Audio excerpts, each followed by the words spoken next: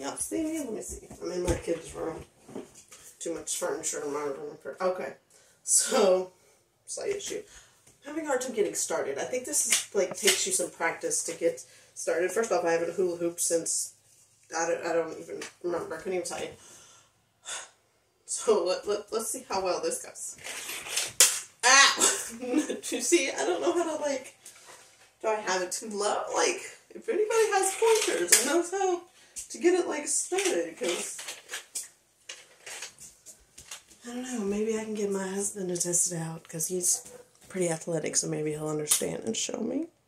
If I can get him to do it, I'll record it so that if somebody else is having an issue, we'll be good. Give me a second. Okay, so my husband didn't come in. He wears boxers. He could do it easily. Of course he can. Also, they send you a tape measure.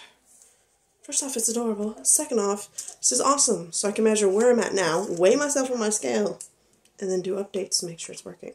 But I'm going to try it again. He showed me. I haven't hula hooped. I don't know why he acts like hula hooping so easy. It's athletic stuff. It's not fair. It doesn't even work out. He's still way more in shape than I am. So you just gotta hula. It's gonna drive me crazy. I'm gonna get it though, because I'm gonna keep working until I do. The whole point of this is I'm trying to get in shape.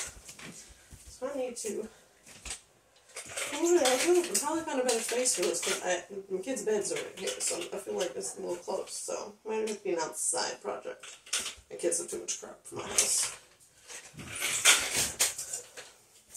I don't understand how he did this so easily. Just put it on. I was like, look, like this. You don't know how to do it? Why? They wants to claim he's not in shape or athletic. Really? I'll figure out what to do. I'm going to start doing it every day for 30 days. We'll see how it works. It says I'm supposed to lose one thing in a month. If I lose more than that, that's fantastic. But I'm going to take it anyway. And we'll let y'all know.